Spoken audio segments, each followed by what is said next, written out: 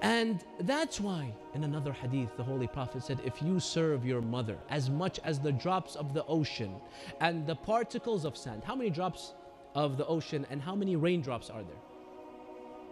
You can't count them, trillions upon trillions. If that's how many days you serve your mother, the Holy Prophet doesn't say you have not repaid your mother. He says you have not repaid 1 day of pregnancy.